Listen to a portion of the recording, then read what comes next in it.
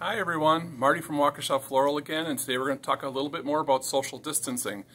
Social distancing, yes, we need to stay away from everybody and just stay in our own homes and hunker down a little bit during these times. But that doesn't mean you can't send your love to these people.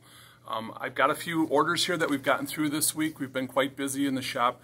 Just want to read a few cards to you, let you know what other people are thinking. Here's one that we went out the other day. We appreciate everything that you do for others, but especially for us. Hope this brightens your week. Thought that was a good sentiment.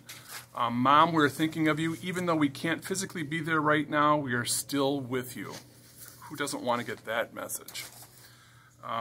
Here's one from a company. Thank you for your extra work keeping our facilities clean.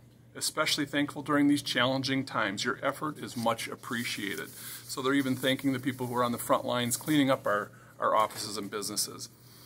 Here's a nice one. Happy 31st birthday. Under quarantine. And a lovely sentiment beyond that. So, we're getting out your birthday wishes too.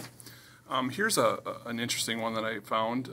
It says, sending love to our favorite maid of honor and best man. The most special way we know, as only flowers can. Although these times may seem tough, know that you are everything and you'll be okay. I mean, what more can you say about that? And this last one that I have here, just most of our orders are saying this, just something to brighten your day since I can't be around you. And they wrote, ha ha ha ha ha, love. So that's what we're talking about today. We're talking about social distancing without distancing by giving your love to your friends and family with flowers. So thank you.